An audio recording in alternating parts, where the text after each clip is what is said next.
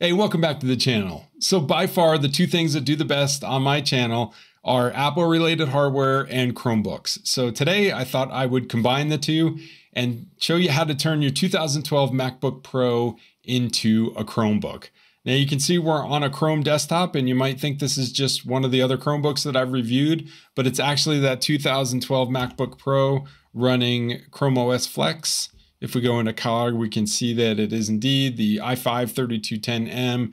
We got 16 gigs of RAM and all our Wi-Fi info. We can see the version of Chrome OS.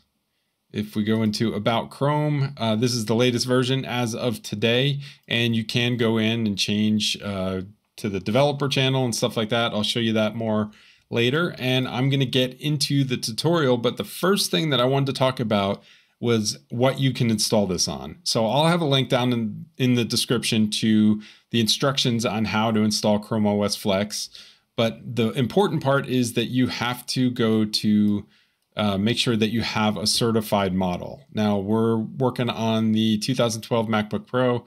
So under Apple, we're going to scroll down and it's the MacBook Pro 9,2. This is the 2011 MacBook Pro, and there's some other models. If your model is not on this list, chances are it's not going to work. I've tried it on some that weren't on this list and it indeed did not work.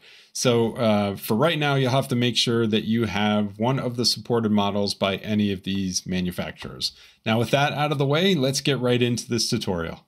All right, so here we are on the Mac desktop, and I'm just doing this right from my 2012 MacBook Pro, so you don't need any other computer to do this. The first thing we need to do is go out and download Chrome. So we're going to just open up Safari, type in Chrome, and then we're just going to download Chrome. All right, Chrome is downloaded. Let's go ahead and just kick it off and we'll go through and install it. All right, we'll just drag that into our application folder. Let it copy over here. And then we're just going to hit command space, type in Chrome, and launch that application. Okay, so now we have Chrome installed. We need to go out to the Chrome Web Store. So just type in Web Store, click on Chrome Web Store. And we are going to need the Chrome Recovery utility, Chromebook Recovery utility. We're going to go ahead and click on that and add to Chrome. We're going to add the extension. So this is what we need to build the installer, which is what we're going to do now. So now that that's installed, we're going to click on this little puzzle piece up in the right-hand corner, click on Chromebook Recovery utility, and we're just going to click Get Started. From the model list, we want to select Google as the manufacturer, Google Chrome OS Flex. This is what we're going to select right here. And then we're going to just select Chrome OS Flex, hit continue, go ahead and put the USB drive in. All right, if you get this prompt that it's not readable by the computer, you could just ignore this, hit ignore. If you notice in the Chromebook Recovery utility, it still shows up. So we're going to go ahead and hit that. Hit continue and create now. So now this is going to download it and create the install media, and then we can continue on from there. So I'm going to pause this now and just come back when this is done. Just let it run. It's going to take a few minutes to download it and then write it to the thumb drive. All right, I did forget to mention this. Once it downloads it, it checks it and unpacks it. Then it's going to prompt you for your password. So just go ahead and type that and it's going to continue on and then write it to the thumb drive. All right, this is all complete now, so we can click done. Close all these down, and now we can restart our Mac. And when you restart it, you're going to hold down the Option key to give you the option to boot into Chrome OS Flex. So let's do that now. We're going to restart. All right, so I'm currently booting this up, holding down the Option key. And in a second, we'll see a boot menu here. Now there's three options here because I've used this for Windows before, so you probably won't see this Windows option here. But what you want to do is select that Efi Boot. So Go ahead and select that one, and it should come up into Chrome OS Flex. All right, here we are in Chrome OS Flex. Now I apologize that I have to use the camera for this. I couldn't capture this in my video capture. So first we're gonna go ahead and hit get started, and we can either try it or we can install it on the operating system or on the machine. If we try it, it's just a trial. You can check it out, make sure everything's working, but we're just gonna go for the full install. Hit install Chrome OS Flex, click Chrome next, OS Flex. Dialog. install Chrome OS Dialog. Flex. Close button. You wanted to erase the drive. Press Yep, search we're gonna install go for button. the full thing, erase it, Press search plus wipe space it to out, activate. and put Chrome OS Flex on there. Now this takes a little while, so I'm probably going to stop the video and then come back when it's done. I'll come back if there's any other prompts that you need to know about, but otherwise just let it run. All right, so now we're at the point where it's asking us to restart. It's counting down. It's going to shut down the computer and have us pull out our thumb drive and start up. So we should be able to boot into Chrome OS Flex at this time. So I'm going to go ahead and pull the thumb drive out, power it back on, and see what happens.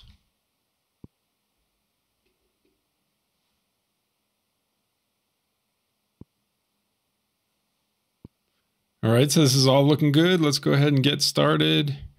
We're going to connect to our network. So at this point, it's pretty much just like setting up a Chromebook. We're just going to go through all the prompts here. It's going to have me sign in with my Google account. All right, let's pick our theme. I always like dark themes, so I'm going to go ahead and select that. We're going to hit get started. And here we are. We are in Chrome OS on our MacBook Pro, 2012 MacBook Pro. At this point, it's kind of like a Chromebook. You don't have access to Android apps, but you do have the full range of other Chrome OS capabilities. So I'm going to switch back to the screen capture and walk through the rest of this video. Okay, here we are back at the screen capture. And as you can see, it's just like any other Chrome OS device. We have our bar at the bottom, you know, all our menus, and it started to sync some of our apps over. Now, again, this does not have access to Android apps, so we can't use those, but we can turn on the Linux developer environment. So let's go ahead and do that for Linux. And we're going to turn that on. Just like on a Chromebook, we can go in and customize the space we're going to use, except on this, we have a lot more space we can use. Let's just do that. And just like on a Chromebook or a Chromebox, this is downloading everything it needs. It's going to set up that Linux environment. While it's doing that, we can just go and check out the rest of the system. If we go into settings, we can go to About Chrome OS, and it's going to tell us what version we're on. We can check for updates just like any other. And I think you can even go into the build channels. So you can even go and choose the developer build if you want. You can see that we have Linux installed here, so we can install our Linux apps just like in some of the tutorials that I've done previously. And we have a fully functional Chrome OS device. So there you go. It's a pretty easy setup. It's a very solid setup. I haven't had any issues with it. Wi-Fi connection's good. Battery life is good. Everything seems to be working really well. You may be asking why you would want to do this. And this is actually a great setup for somebody that has one of these older MacBook Pros and you can't get the latest operating system anymore. Maybe you don't want to deal with OpenCore to have a patched version on there. You don't feel like installing Linux. You can easily install Chrome OS Flex. And if you have all your stuff in Google, if you use Google Docs and Google Drive and all that stuff, this is a great solution. It's super fast, starts up really quickly. You can navigate the operating system really quickly and access all your data if you're using this stuff in the cloud. Now, if you want a little more power, I would actually recommend installing Linux on these machines. I have a video about that as well. And there's also a way to install the latest version of macOS using OpenCore Patcher. I have some videos on that as well.